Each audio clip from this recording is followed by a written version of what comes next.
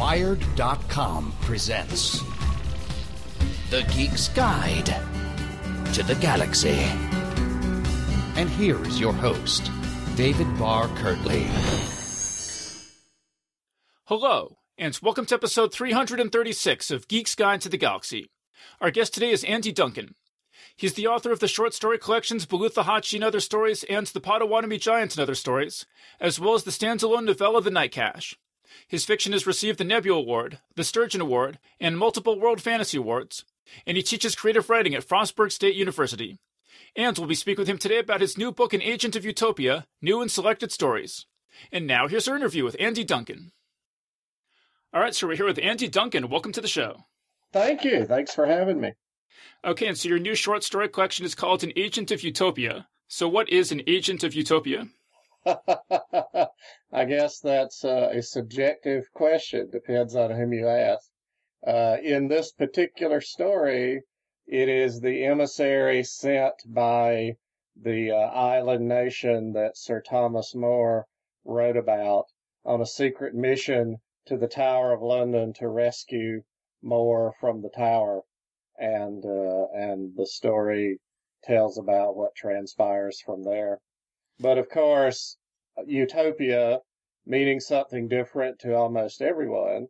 When I first wrote down that title back in grad school, An Agent of Utopia, the title came to me minus the story. But the title just seemed so resonant because it made me wonder just what would an agent of utopia look like?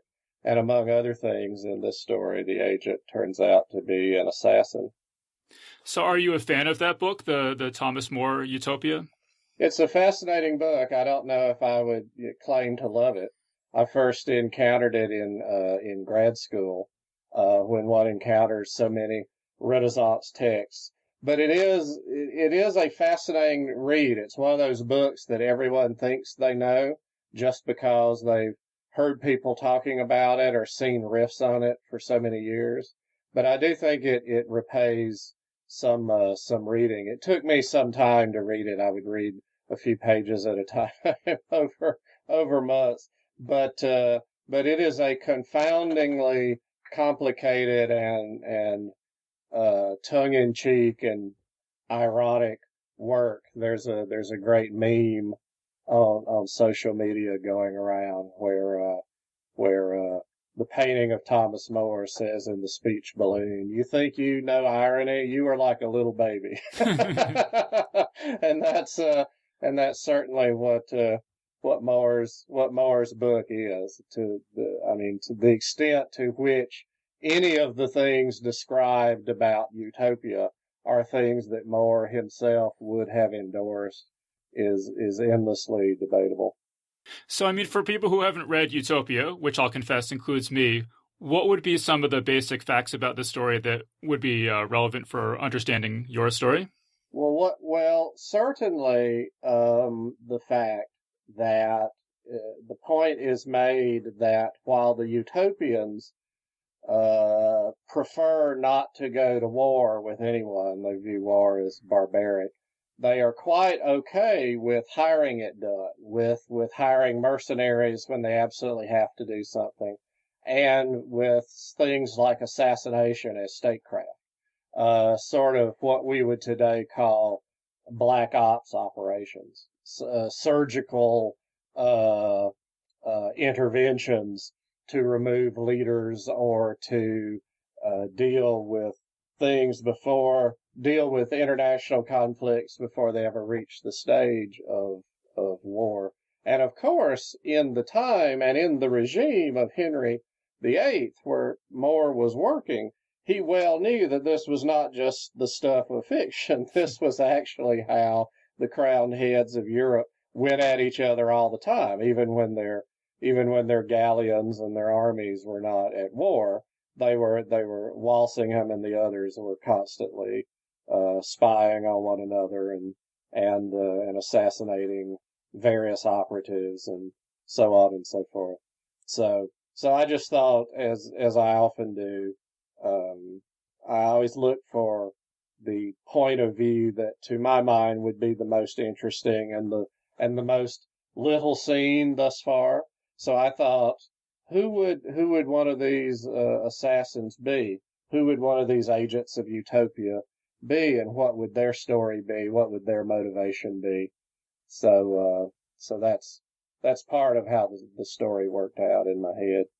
So where did the idea come from to make Thomas More himself a character in the story? Well, I thought if he wasn't a character, it would be a dodge. I could certainly the agent could have showed up too late. The ship was delayed or something like that. But I thought, no, if the agent is going to find more, then the agent has to find more. But it took a long time for me to get resolved in my head that Moore was actually not going to be a major character. Because initially I had thought there was going to be all these discussions with Moore, all these conversations, all this negotiation, all this philosophical discussion. And I thought, well, that's already been done. That's been done in A Man for All Seasons, and that's been done to some extent in Wolf Hall and so forth. So I decided, well, my interest here is less with Moore than with the agent and with Moore's daughter, Margaret Roper, Meg, Margaret Moore Roper, who was married by that time, and so I get the agent to Moore. There's a vivid scene where the agent meets Moore, and then I'm pretty much done with Moore, except of course for the matter of Moore's head, because Moore's head turned into a character all its own. There's a great deal of almost literal skullduggery going on in the story eventually with the severed head of Thomas More. And one of my friends of many years, who is much more Catholic than I am anything in terms of religion, heard me reading from this story not long ago and sidled up to me later and said, just for the record, you realize that to many More is a saint? And I said, yes. So we will see whether this story strikes people as blasphemy, or as merely silly, or as something in between. So that means he had 2 confirmed miracles? That's a very interesting. Question there. I think I would have to defer to people that know more about the religious side of things there. But I will say only that in recent years the rules have been relaxed a great deal as far as canonization, and a lot of mere like conversions and epiphanies are now getting cited as miracles, which to somebody expecting more special effects might be a bit disappointing. Sort of like grade inflation. Yes, perhaps so. But on any topic concerning religion, I can think of millions of people who have more expertise than I do. Well, and that would certainly go for me as well. I don't know if you've ever read Ian M. Banks' Culture series, but this was reminding me of that a little bit in the sense that there's this utopian society, but then they have to do all these awful things outside the society to maintain the utopia within. Sure, and we live in one of those utopian societies, right? We're always being told, and we have been told ever since the dawn of the Republic, that America is the last best hope of freedom, that this is the place where everybody has a chance to succeed. This is the place where everyone can speak their mind and have all these rights and so forth. And also simultaneously, from the dawn of the Republic, ensuring all that has required, various wet work against countless enemies, external and internal. And then who those enemies are seems to vary over time. At one time it was the French, yes. So these are not just matters of fiction. It's easy to go finding all the utopias and dystopias and ambiguous utopias, which is what Le Guin called the one in The Dispossessed. But the one can certainly find all those things in fiction, but one can also find them in the daily news and in every congressional investigation and in every muckraking journalistic investigation that has gone on throughout my lifetime, and I'm 54 now. So when you go back and look at Utopia, I would imagine that in 500 years, whatever, that our ideas of what an ideal society would look like have changed quite a bit. Is that the case, or? Oh, absolutely. I mean, look at again just at the American experiment. Look how limited the franchise, the vote was in the early days. The idea that that non-property owners would be routinely voting in an unquestioned way would have been horrifying to so many of those original founders, for lack of a better word. To their credit, they did create a flexible document, a constitution that one can keep reinterpreting and adding to. Although one of the great discussions, one of those quintessential American arguments that has been raging for centuries, is how much latitude do you get in interpreting those original documents? There are people now on the U.S. Supreme Court who have argued that no regulation of, for example, telecommunications is possible because telecommunications did not exist at the time the Constitution was written, and therefore that it is by definition unconstitutional to try to pass any sort of law regarding it whatsoever. And then another view, which I just recently read a monograph from, and I will remember after we record this who wrote it and which law school he's on the faculty of. But his argument is basically, why do we even care whether things are constitutional or not? That this is all beside the point in building a just society, and that it can be sort of disregarded at will.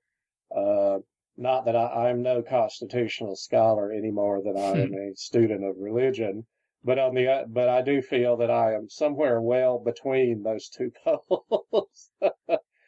Well, I mean, you might not be an expert in religion or politics, but those are clearly both things that interest you a lot. And I've heard you talk about how you kind of took this journey from when you were younger, from a more conservative attitude to both of those to a less conservative attitude. That is a fair assessment. I mean, throughout one's life, I hope we're always learning and changing and growing. And I certainly have a long ways to go on my way to some millennium. But yes, I was raised a middle class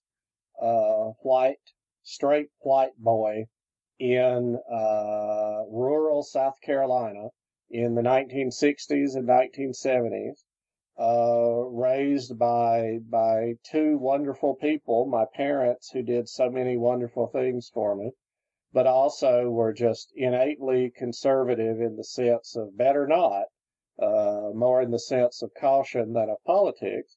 But as part of that, it went without question in my upbringing that Strom Thurmond was a heroic statesman, that people like George Wallace and Lester Maddox were to be admired, that anybody that fought for states' rights and against the grotesque overreach of a interventionist, meddling federal government was to be emulated and admired, and the process by which I learned different or realized different was very slow, very piecemeal, very halting. Any number of professors, classmates, girlfriends were vital in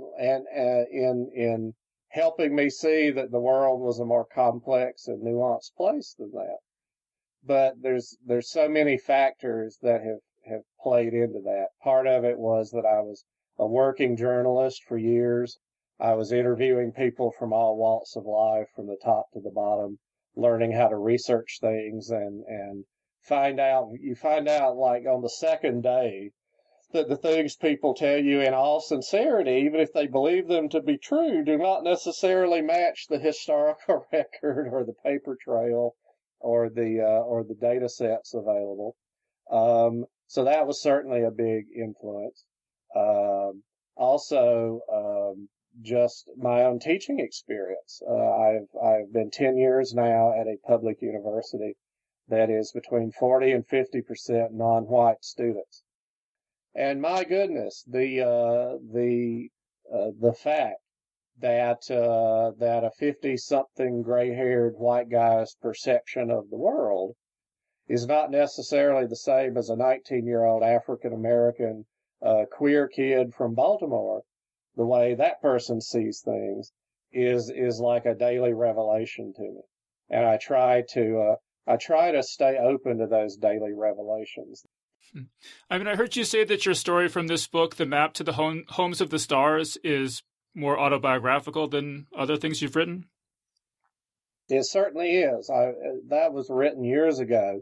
It was written in part because Gardner Dozois was putting together an anthology involving, as he put it, sex and ghosts. There was an erotic supernatural craze going in publishing in the 90s, and I was in grad school and had just sold a couple of stories to Gardner for Asimov's magazine, and at the time I started that story, I was feeling blocked. And I decided, okay, I'm just going to sit down and write something strictly autobiographical, and I'm not going to worry about the fiction thing. I'm just going to recall an episode from my life. And of course, inevitably, 2 or 3 days into this happy typing experience, this sort of total recall, I started making things a little better. I started sweetening, what had actually happened. And I got to thinking, oh, well, suppose this had happened, or suppose I had said this, or suppose instead of that person being involved, it was this very different person, and how would that have gone? And so the story wound up being made up easily, like half of it. Needless to say, I did not wind up like the narrator, all alone and sort of haunted by the sound of this ghostly car that is driving past at night.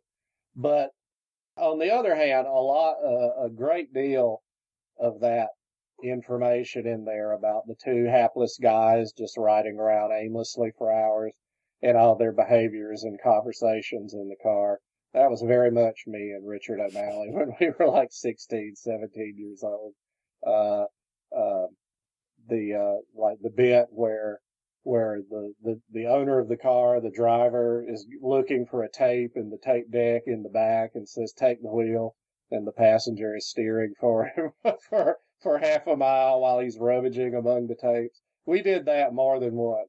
It is a wonder that we didn't wind up in a ditch and get ourselves killed.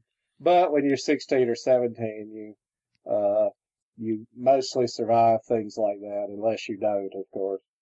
Yeah, so these 2 guys in the story, they drive around just kind of passing by the houses of girls in the neighborhood, hoping to just kind of catch a glimpse of them. That's right, because they're so terrified to actually, talk to them and so forth. So I was reading the story to my girlfriend, and she was asking, do you think people still do that, or are they all at home playing video games? Or That's a very interesting question. I don't know. I know even and at the time these things were happening. When did I graduate high school? 1982. So what we're basically talking here is 79, 80, 81. Even at that time, was everyone doing that? Was everybody a participant in car culture? Well, obviously, if you were a teenager in Brooklyn at the time, you probably did not have that car culture. If you were riding around aimlessly anywhere, you were riding around on the subway or on the L, or you were taking cabs or something. Or you were just walking, or you were hitching rides or something on the expressway. So there were obviously regional differences even then. But that's a very good question, and if I were teaching high school now, may know the answer better. Uh, for my undergraduates, it seems like a lot of their uh, activities seem to be focused online, or seem to be focused on like shopping areas, like enclosed malls or sprawls of big box stores and so forth, where all the brand names can be found. They have, I have all those riding around in the Firebird stories, and they have Starbucks stories, they have Chipotle stories. Uh, so who knows? But whether people in small towns like I grew up in are still doing this, and as far as what the young women were doing at the same time, that was a utter mystery to me at age 17 or 18, and still is. So those young women were getting their licenses too. Where were they driving? Were they driving past guys' houses, looking longingly out, hoping they would see the guy out washing the car or playing basketball or something? Somehow I doubt it.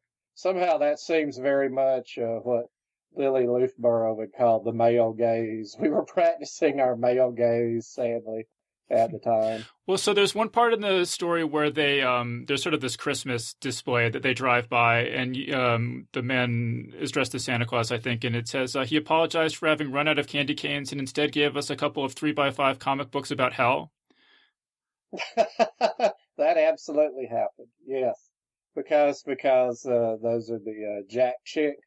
I had in mind the Jack Chick books, which have the cult following now, and you can find them all online, and which were designed to be just to literally scare the hell out of young readers that encountered them at an impressionable age. And sure, if you run out of candy, you hand out religious tracts. I see that happen all the time.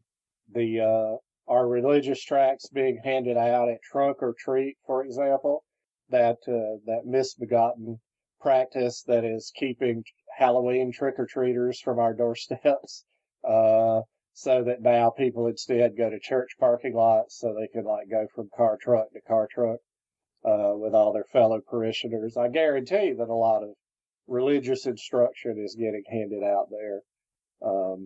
So yes, but that is one of those autobiographical parts of that story. I mean, you said in an interview that you were raised in the United Methodist Youth Fellowship, but you've moved, you say, far beyond that. What was that process like?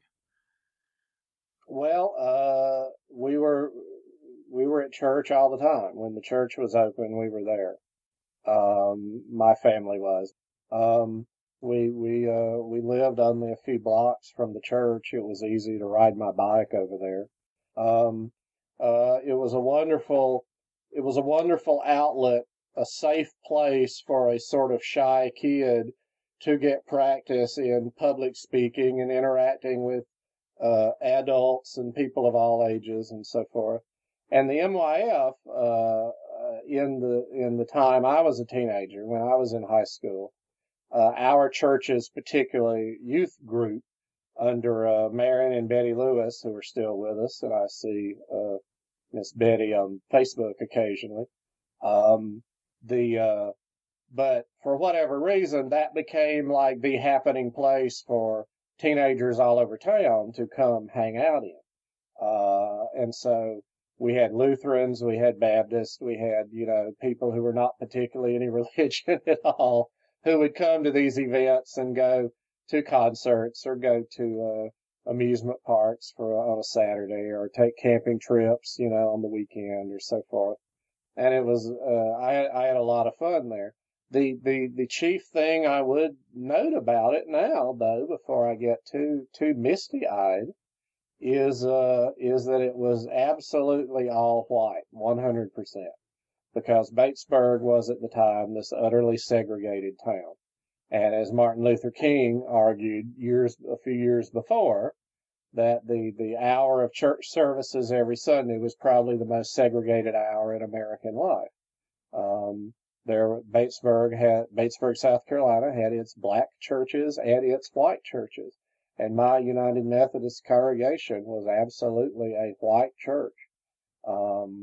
Once a black person came as a visitor and sat alone in the sanctuary during a church service, and a few people said hello and greeted him after the service, and then everybody congratulated themselves about it for the next 5 years.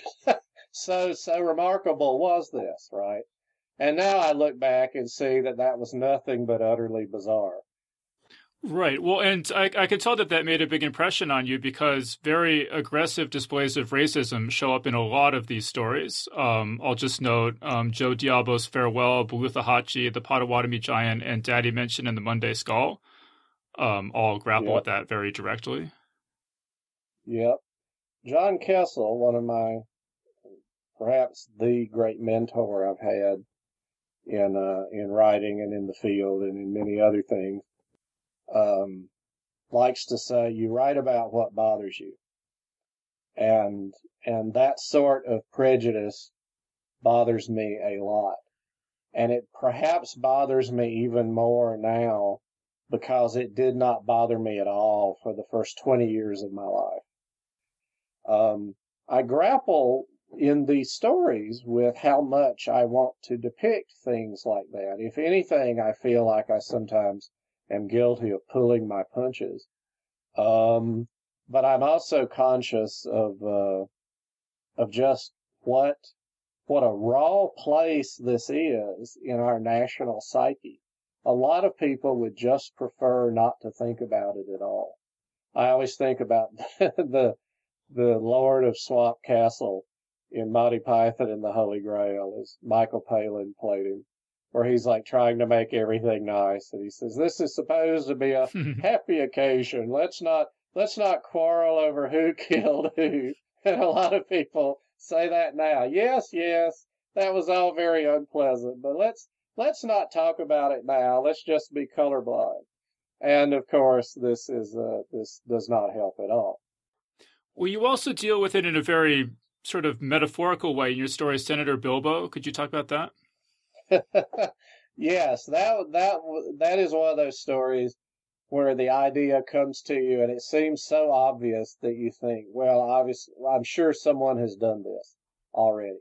But it turned out no one had.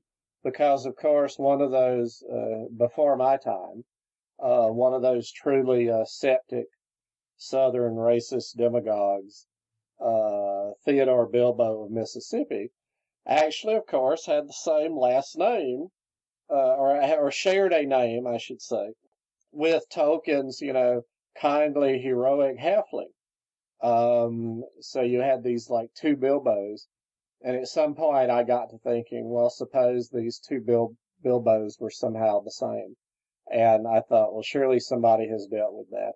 So that's where that story came from. At one point, that was my most published, most reprinted story. It showed up in so many places, so many anthologies. But I think since Close Encounters has beaten it. But I was also influenced in writing that by like Michael Moorcock's criticism of Tolkien's The Lord of the Rings, for example, with the and people that know as much about Tolkien as I don't know about Thomas More have explained to me at some length how benighted Moorcock's interpretation was, how he's just misreading Tolkien and so forth. But it's hard not to miss that like repeated notion in Tolkien that some races are just worse than others, or that some peoples are just worse than others. And this seems to me, in the long term, if you embrace this too much, it has dire consequences for yourself and for society. So Senator Bilbo is a parody in which you have this racist demagogues stopping around the world of the halflings, and in a sort of desperate holding pattern to try to keep at bay all the change that is coming about as a result of what seems to have been the War of the Ring. Well, so in the story, the Senator Bilbo character, he's thinking about academia in this world, and he thinks to himself, in recent years, the faculty had got queer Eastern notions into their heads in their classrooms, muddle-headed claims that all races were close kin, that orcs and trolls had not been separately bred by the Dark Power, that the Dark Power's very existence was mythical. And I was just curious, Yep. So in this world, are we supposed to understand that there was no Dark Lord, or was there? Well, well, think about it this way. I'm not questioning that in this sort of this parodic Middle Earth like setting that I am imagining. I'm not questioning that that there was a Sauron any more than I'm not denying all that bloodshed and all that wickedness that needed to be beaten back any more than I would be in our world a Holocaust denier.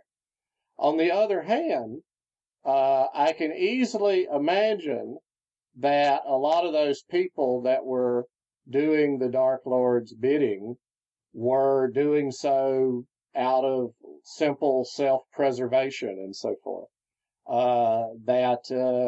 That a lot of those creatures that were sort of raised out of the earth by Saruman and so forth had not a great deal of choice in the matter about what to do. So I have this like very complicated sense of the politics of all that. And I have read a lot about the difficulties with reconciliation efforts, in the wake of genocides in various places around the world. As a writer I greatly admire, Jeff Ryman, has extensively, read about and participated in these efforts and written about them. And so and it is easier to demonize one's opponents than to try to understand them and understand the complex forces that are leading, for example, to refugees trying to cross one's southern border legally or illegally. It is easier just to build walls and denounce them as scum and rally the good folks of the Shire against them. One reviewer, Gary Wolfe, said that Senator Bilbo, if anything, seems like more of a relevant story now than it did when it first was published in the Starlight 3 anthology years ago. To me, it seems less a pastiche and more of a sort of a dire warning. Well, I completely agree that reading this story now, it's hard to keep in mind that it wasn't written as a response to events happening this year or last year. Sure. I mean, down to the fact that Senator Bilbo was running on the Shire First ticket. That's right. I had forgotten that. You're right. Make the Shire great again, basically. But this, yes, in many ways, President Trump is unique. But in many ways, we have seen his like before. Not just in other countries, but in our country, or different parts of our country. We have seen the forces that he has tapped into on the ascendancy before. This is not reassuring. This does not mean that we do not have a problem, but problems recur. Problems are cyclical. And the resistance must be cyclical too. As Tolkien well knew, the war is never quite over, and it has a tendency to show up right there in your own hometown when you're least expecting it. Right. I also want to ask you about this story, Close Encounters. It's about sort of a UFO abductee and the sort of UFO culture. Were you ever What's your interest in UFO abduction? When I was a kid, I got fascinated by every book I could find at the library that was about flying saucers, the Loch Ness Monster, Jack the Ripper, the Bermuda Triangle, which I now realize was sort of invented as a trope when I was a kid. I was one of the first people reading about it. Uh, all this stuff fascinated me. All these odd pockets of history and the paranormal or of pseudoscience. What I now think of as Forteana. I mean, I know the Ripper actually existed, but the moment you start reading about the Ripper, you realize that, for a century, hundreds of devotees have been developing rich fantasies about who the Ripper was and so on and so forth. So really it's as much as a field of play as Roswell is, okay? But as a kid, I read all this stuff. I just drank it in with complete credulity and conviction, of course. And once I started getting older and started exercising a little common sense, which is not so common even in me, and also started reading people like Carl Sagan, I got to realize all the ways that these don't really hold water as logical ways to explain the world. But my goodness, they still work as myths, as like modern explorations of the things that bother us, in John Kessel's words again. And so for that reason, and because it's great story material, I continue to read a lot of this stuff. I'm a devoted reader of the Fortean Times out of the UK. My shelves grown with books on all these subjects, and it was an article in the Fortean Times about the not the abductees but the contactees, because ufology has gone in waves, of course, and there was the wave in the 50s and 60s of the people that claimed to have not been abducted but sort of like happily invited into the spaceship to visit the Space Brothers and see Earth from their point of view and so forth, and come back with these wonderful welcoming messages about the great souls of the galaxy who were welcoming us to join them. And these folks are easy to make fun of, but they also are speaking to some sort of, again, utopian ideal on the fringes of American society in particular. And I just find them endlessly fascinating. But one of the lesser known contactees was this Ozark farmer named Buck Nelson. And there was a poignant black and white photograph of him in his overalls holding a handmade sign, come to the saucer picnic or whatever. And I just immediately thought, okay, a lot of these California occultist type people I can't identify with. But look at Buck Nelson there. I know Buck Nelson. I grew up with many of Buck Nelson. I know exactly how he would, and the whole story like sprang from that. I mean, there's a character in the story named Dr. Rutledge, and there's a part where he says, Yes. Like Hynek, like Valley and Maccabee, I am trying to establish these researches as a serious scientific discipline. Are those real figures? Yes. Oh, absolutely. J. Allen Hynek, and who was the second Valley, one? it's Valley or Valet. Jacques Vallée, yes. Vallée is still with us. Hynek died years ago, but there was just a pretty good biography that came out about Hynek. And Maccabee I met at some Fortean gathering in Baltimore years ago. David Drake was there. He and I talked to Bruce Maccabee. There was a group of ufologists who argued not that we should all go sit under pyramids and chant to the Space Brothers, but that there was some genuine scientific phenomenon going on there that we were missing, that we were asking the wrong questions, that we should bring our intelligence and our various disciplines to bear on. And I find that a very compelling thing. but obviously, and Rutledge is inspired by the actual Dr. Rutledge, who was actually doing these sorts of researches in the Ozarks at the time in the 1970s. But obviously, that goes on a collision course with the belief system of the people like Buck Nelson, who say that this is not something to apply one's calipers to, but this is an epiphany to be experienced. And you are experiencing it wrongly if you are subjecting it to all these like scientific measurements and frameworks.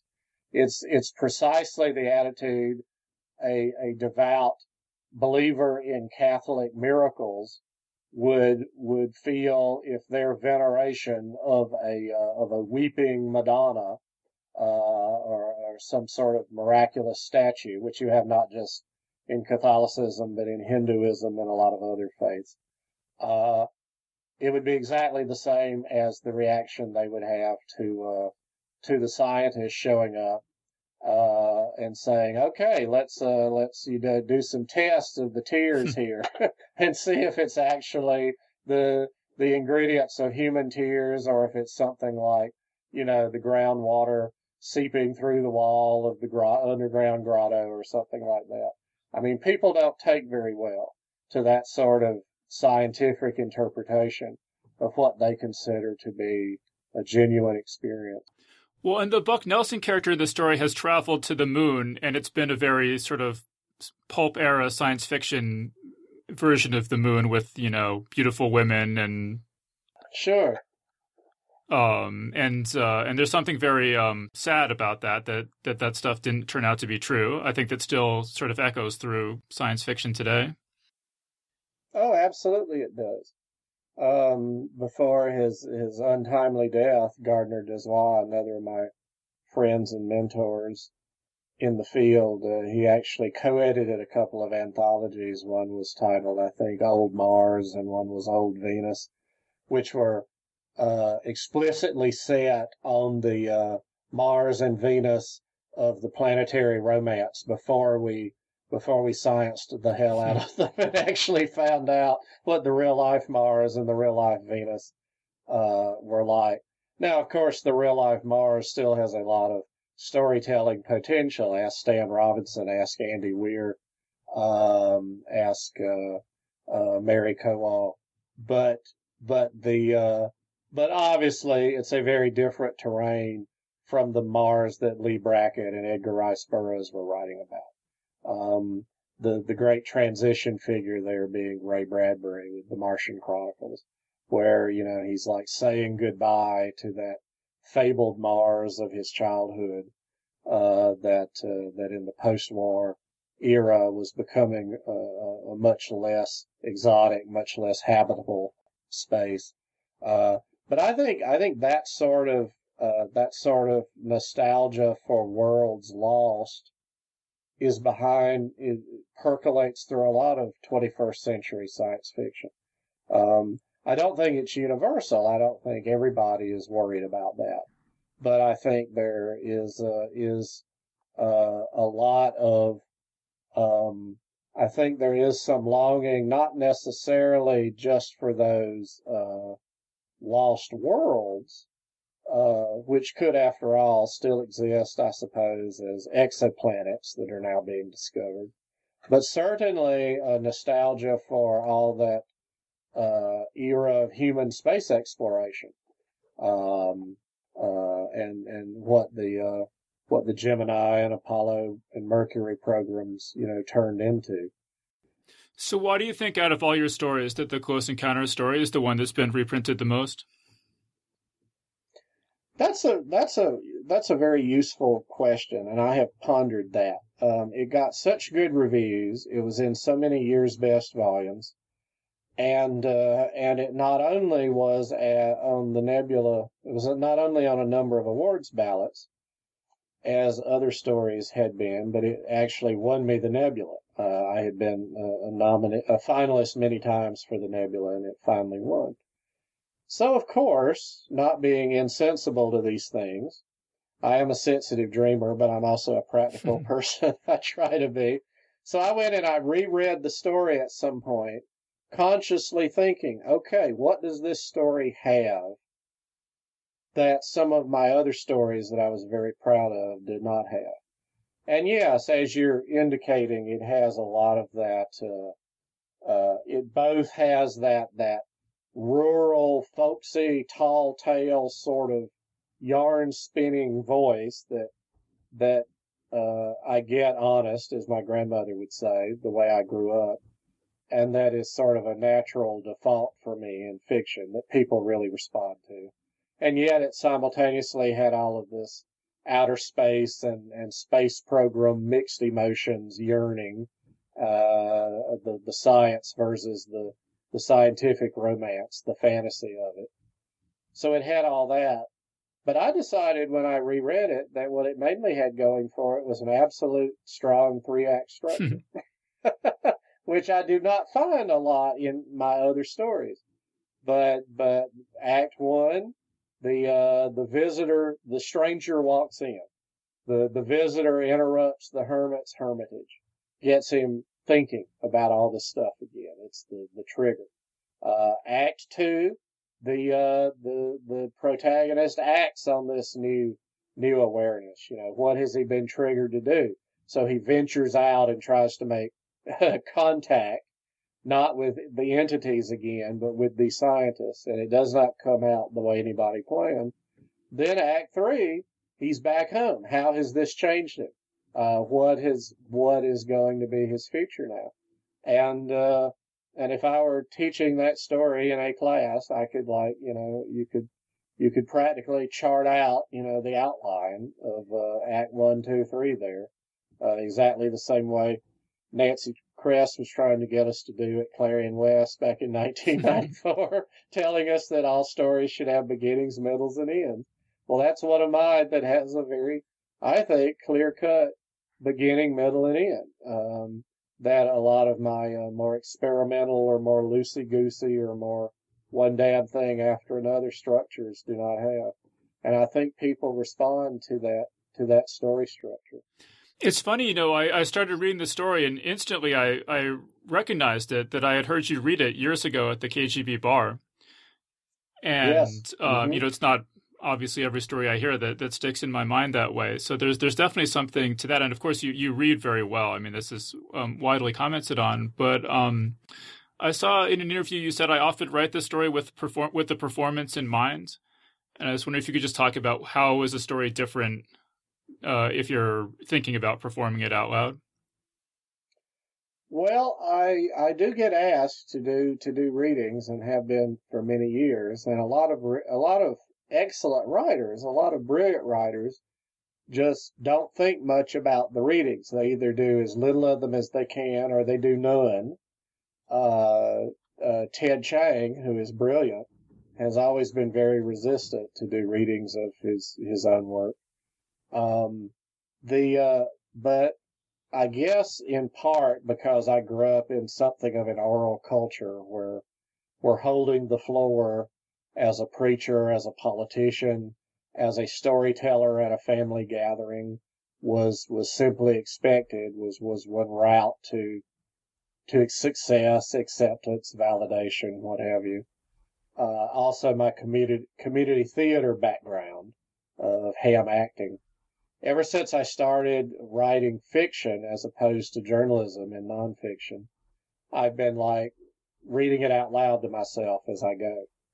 And initially it was more like sort of accidentally realizing, oh, hey, this would be a really good 15-minute segment to read, because it's important to, I'd always tell my Clarion and Clarion West students that young writers, novice writers, need to be thinking in terms of, okay, if you're asked to do a 5-minute reading, if you're asked to do a 20-minute reading, what are you going to do? It's not good enough just take one of your long stories and try to read it really, really, really fast, because that doesn't work. And you can't take a flash piece and read it really, really, really slowly and fill 20 minutes either. So it's useful to be thinking sort of modular as you're writing, and if you get a scene with a sort of rising and falling action, a beginning, middle, and end within that scene, and it ends with a bang, and it has some laugh lines. You think to yourself, or I do, I think, okay, I'm going to try this out, see how it works in my mouth. Because all my favorite fiction writers, indeed, pretty much all my favorite writers, period, are the ones that reward reading aloud. Because that is a way of saying, okay, we're not just interested here in what happens. We're interested in how it's told. We're interested in the sound of the sentences, the roll and tumble and the pitch of the words, the flow of the language. And that's what I've always been drunk on as a reader. So I'm glad I can provide that experience for my readers too. Well, right. That's exactly what I was about to say, is that usually when I give advice to people on giving a reading, I recommend that they keep it short and that it be funny and have a lot of dialogue. And sure, I think that works well for most people, but you're able to read pieces that have these long paragraphs, long sentences, and it still works. It still holds the listener's interest. There was I have so many models there. I mean, the opening to Robert Penn Warren's All the King's Men, which is this long hypothetical about the straight road that they're driving through in Louisiana, the governor and his men. And it's talking about how at any moment the tire might blow, and they might, and there's this long hypothetical car wreck into the ditch, and it just rolls and rolls and rolls and gets more and more impassioned. And then the next paragraph begins, but this did not happen. And it just picks up from there. But you get that in Eudora Welty. You get all that dialogue-rich stuff in Flannery O'Connor. You certainly get it in Zora Neale Hurston. So many of like the formative Southern writers that helped make me. You have this sort of orality throughout. They're not all writing the same. They're certainly not all the same perspective, the same voice. But they all privilege that sort of that if you get the right cadences and you've picked the right words and your sense of timing is acute enough, that you can sort of get away with anything. And I think that works too when you're doing a reading. The best performers I've seen of their own work, people like Elizabeth Hand and Neil Gaiman, for example, are just, you get the sense that they could read anything. My voice, people, I mean, I'm sure it annoys some people, and they're kind enough not to tell me. But so many people have told me through the years that they like my accent or they like hearing me talk. But the funny story we always tell is that a few years ago, my wife and I were at a restaurant, and I was looking at the menu, and the server, the woman, comes up, and I tell her what I want to order. Instead of writing it down, she just clasped the notepad to her bosom, and she sort of rocked back and forth and smiled, and she said, "I could listen to you talk all day." And my wife, and I didn't know what to say, but my wife knew exactly what to say. She was still intently looking at her menu, and she said, "Be careful what you wish for." But that's the response that my voice sometimes gets. So I try as I'm writing these things to have the voice be part of it, because even if I never get the chance to perform it, as like 95% of the pages in this book, I've never gotten the chance. But I hope that my focus on that conveys some of that even to the reader who's just encountering it cold on an ebook or something. Well, and I just want to mention in passing that if you're a fan of some of the Southern writers that you mentioned, like Flannery O'Connor or also Zora Neale Hurston, you mentioned that they appear as characters in this book, so you can meet them as characters. Well, yes, that's true. I forgot about that. But yes, they're such influences that they show up as characters. Yeah, so definitely everyone check those out. We're pretty much out of time. So I guess, Andy, do you want to just tell us, do you have any other just final thoughts you want to mention, or do you have any other projects coming out that you want to let people know about? several things coming up. I mean, I'm always working on stuff, and who knows when they get finished and when they get published. The timeline is sometimes out of my hands.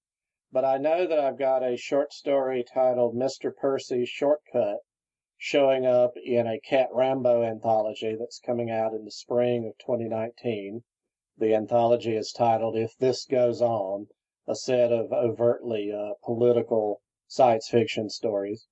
I've got a novelette titled Charlie Tells Another One coming out in Asimov Science Fiction in 2019 in the, I believe, the September-October issue, the Halloween issue, the somewhat spooky issue, because there is supernatural stuff at work there. I am also, because we are heading into submission season for the Clarion and Clarion West workshops, I should mention that I'm scheduled to teach the fourth week of Clarion at UC San Diego in summer 2019, and would encourage anyone who is interested in applying to those workshops to do so. And basically, any I guess that's the highlights that I can think of coming up. I heard you say that the publisher is going to send copies of that If This Goes On anthology into Congress. I don't know if that was a joke or not, but no, that was the plan. The publisher told me at Worldcon when I saw him that that was still the plan, to get a copy into every office on Capitol Hill and the Oval Office. Now, how exactly that's going to work logistically, I don't know, but I think it's a very interesting idea. Parvus Press, which is a small press that is new, is doing this project, and they have some very interesting ideas. I love I love that so many small presses are percolating up all over the place, taking advantage of the technologies now, and all these new people that I'm meeting at the conventions and on the circuit and so forth. A lot of them are now in touch with me all the time on social media. I can be found pretty easily on Twitter at Beluthahatchee. I'm on Facebook too, and people I don't even know will like message me and say, you don't know me, but I read your this or that interview, or I was in the audience when you did so and so, and they're basically just looking for encouragement, and I'm happy to encourage new writers, new publishers, new editors. It's all great, whether they're my students or not. I'm always happy to hear from them. But yeah, that's the plan with the If This Goes On book, to get copies to the decision makers, and maybe now that the U.S. House is changing hands, thanks to the recent election midterms, who knows? Maybe that book will get read more widely than it would have before. Yeah, I definitely hope that happens, because I think everyone should be reading more science fiction, and politicians especially. Yes. I always want to ask everybody running for office, even at the school board level, who is your science advisor? Where do you get your science information? I mean, often the answer is nobody and nowhere. I think that would more often be the case than not. But we don't have a single problem facing us that we are not going to need a lot of science and a lot of knowledge and a lot of expertise to help us think our way around. I'm not a complete technocrat. I do not believe that every problem has some magical scientific lever, but I do know that if we're acting in ignorance of what the science tells us, then we are doomed, pretty much. And I don't like to think we're doomed. I don't go from day to day thinking that we're doomed. That would not be a way forward as far as I'm concerned, as a writer or as anything else. So I remain hopeful. So I'm happy to take part in the, keep writing this stuff, keep publishing it, because you never know who's reading it now that might be in a position to really accomplish something tomorrow or 5 years or 50 years hence. And who knows how that thing you wrote is going to affect them long term. Who knows? All us writers might be changing the world for the better without even realizing it. Absolutely. Yeah. Well, so I think that's a good note to end on. So we've been speaking with Andy Duncan about his new short story collection, An Agent of Utopia. So Andy, thank you so much for joining us. Thank you very much. And that was our interview. So big thanks again to Andy Duncan for joining us on the show. And remember that Geek's Guide to the Galaxy is made possible thanks to support from listeners like you. So if you enjoyed the show and want it to continue, please sign up to give us $1 or $2 per episode over at patreon.com/geeks. And if you'd rather make a one-time contribution, you can do that via check or PayPal over at geeksguideshow.com/crowdfunding. So big thanks again to everyone who's contributed. We really appreciate it. All right, so that was our show. So thanks everyone for listening, and we'll see you next time. The Geek's Guide to the Galaxy is a production of Wired.com. For more information about the show, visit geeksguideshow.com. To learn more about your host, visit davidbarrkirtley.com. Music and voiceover produced by yours truly, Jack Kincaid. If you enjoyed this program, tell your friends. If you didn't enjoy it, tell no one. Thank you for listening.